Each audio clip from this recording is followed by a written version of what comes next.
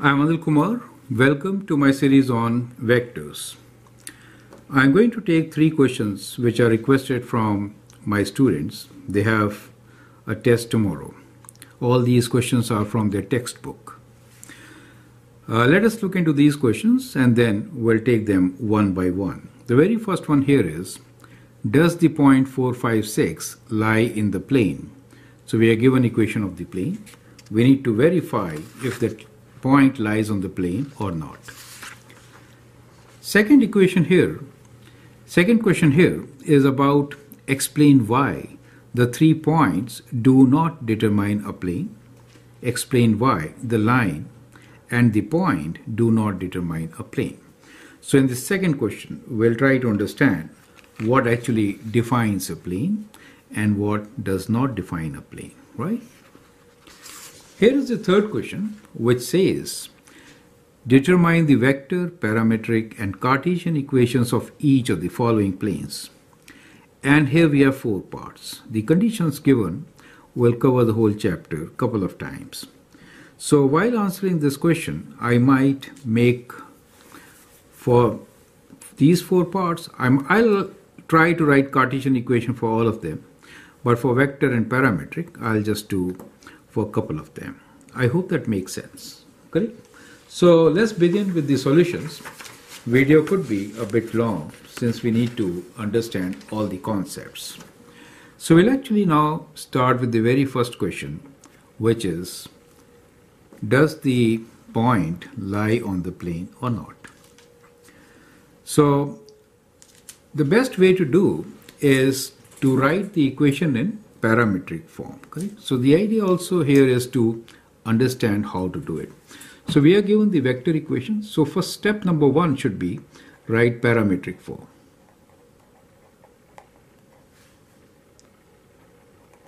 Okay.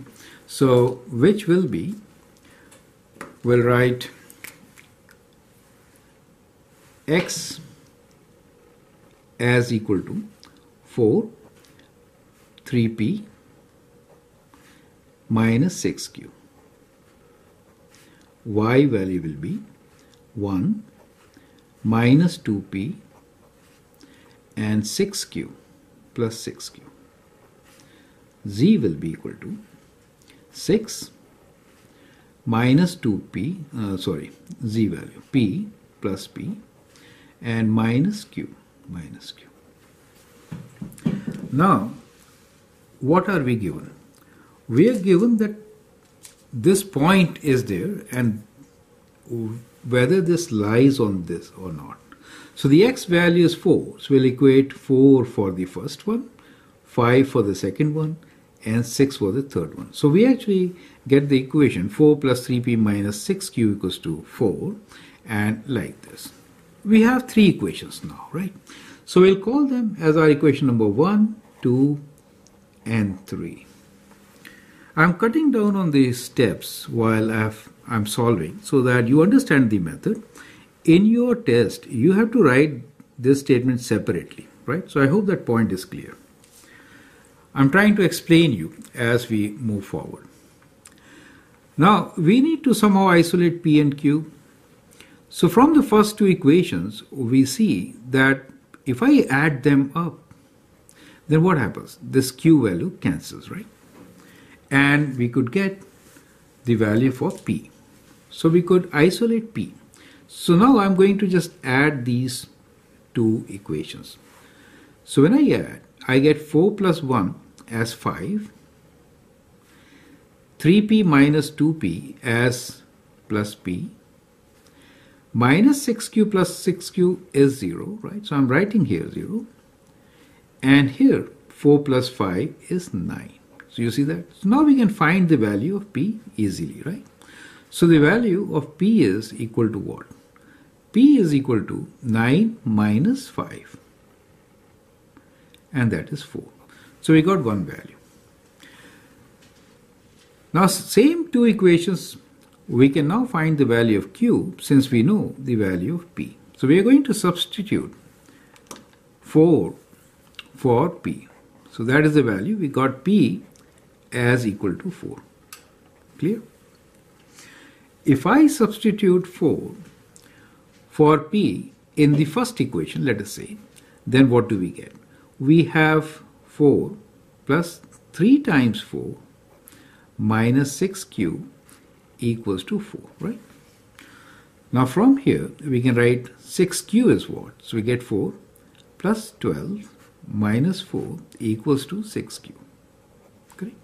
So that means 12 is equal to 6q, or the value of q is 12 divided by 6, which is 2. So we get q as equal to 2.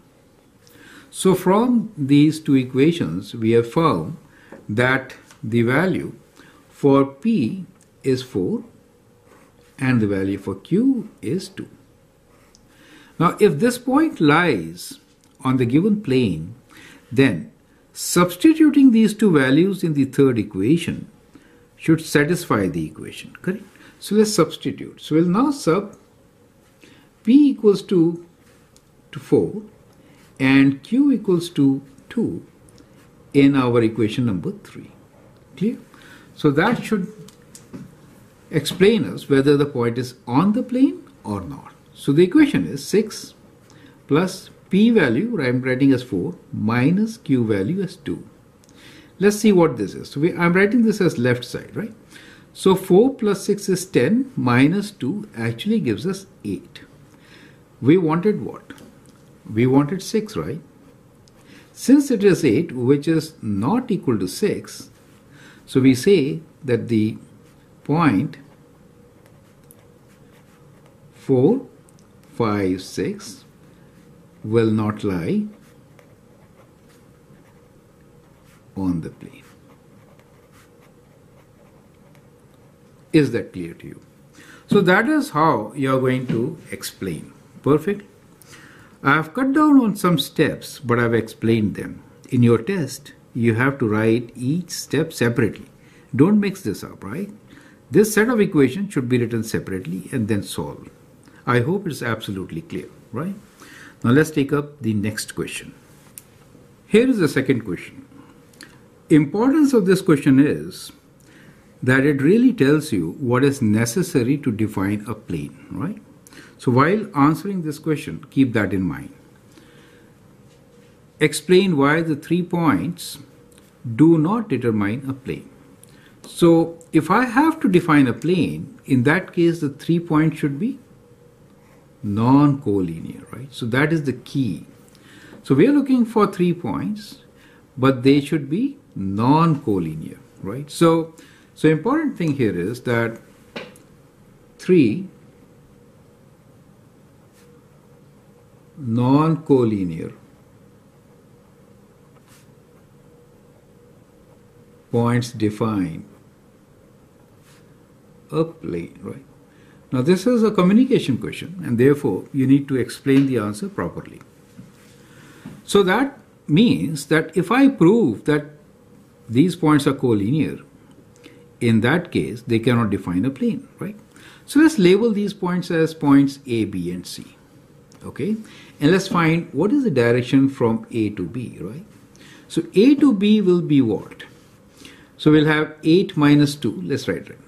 8 minus 2, 5 minus 3, and here minus 5, minus of minus 1 will make it plus 1, right? So this direction will be 6, 5 minus 3 is 2, and that is minus 4, correct? Now let's find the direction from, we could actually say B to C, or we could also say from A to C, right? So either way we could do. So I prefer to keep one point common. That helps.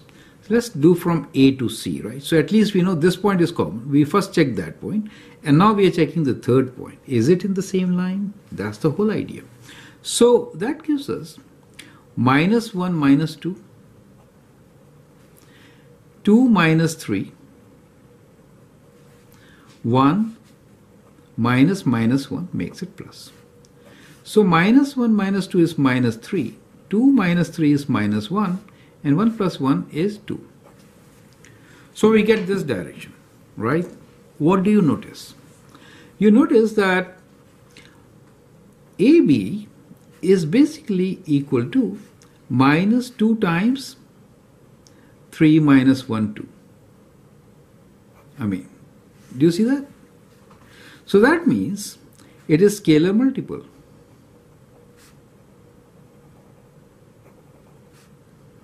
of AC, right?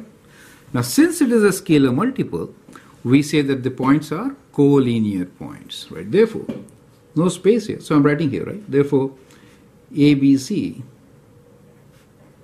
are collinear points, correct? And so they cannot define a plane, right?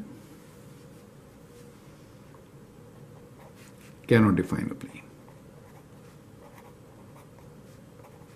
Is that clear? Now let's look into the second part. Explain why this line and this point do not determine a plane. Now, when we're looking for a point and a line, then we know that the point and line should not be, the point should be separate, right? Point should be somewhere away from the line, right? So point is not on the line. So if we prove that, then it is fine, correct? So let's again try to prove it as we did in the last case. We'll write this equation in parametric form. So we can say that the equation is x equals to 4 plus t, right? Y equals to 9 minus 40 and z equals to minus 3 plus 2t, right? Now we are given the point which is 8 minus 7 and 5. So again, I'm not rewriting this equation. I'm writing this as equal to 8, this as equal to minus 7, this as equal to 5. We're just checking if the point is on the line or not. Correct? Now we're trying to solve this equation. If 4 plus t is equals to 8, then t is equal to what? T is 8 minus 4, which is equal to 4, correct? So we got a value of t as 4. Now, we need to check if substituting 4 gives us minus 7 for y, and for z it gives us 5 or not. So let's substitute, right? So we are going to sub here, right? So sub 4 for t, we get what? 9 minus 4 times 4, which is 9 minus 16, which is indeed minus 7. And if I substitute here, I get what? Minus 3 plus 2 times 4, t is 4, right? And I get minus 3 plus 8, which is indeed equal to 5. So that shows what? So this implies that the point 8 minus 7, 5 lies on the line, on the given line. Therefore, this point and line cannot define a plane. Does make sense to you? Perfect. So that is how you're going to communicate and hopefully get full marks.